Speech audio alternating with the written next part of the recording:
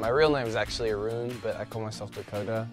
I'm from Australia, a little town called Byron Bay. What I love about Idyllwild Arts is it pushes you, but if you can make it past being pushed, that's when you really kind of get the growth. You may not feel like you actually have it in you, but then they bring it out of you. What I really like about the plays here is that they're all different, and you wouldn't see them in a regular high school, ever.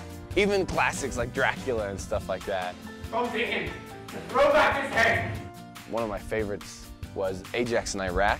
There are a lot of guys in these bars who look a lot like me. And I was like really powerful and really potent and kind of very mature content for a high school to be doing, but it didn't feel like too much because everyone took it very seriously and respected the piece. Learning the difference between film acting and regular acting was really important because I did not know there was a difference. I had the idea of acting in mind.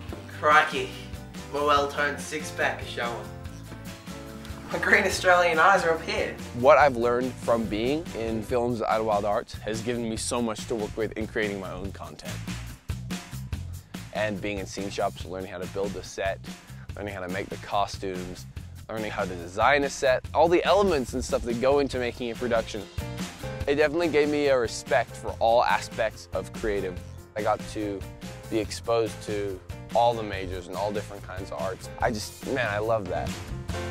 People here are like-minded to me, which is kind of hard to find in the real world. They're so creative and intelligent, and I want them in my life for the rest of my life. I think Idyllwild kind of attracts that type of person. We got to go to Chicago, and I got to kind of experience actually auditioning and putting myself out there for something that felt like, oh, I'm reaching out into the real world now. It felt like everything I've learned paid off into being the artist that I am today.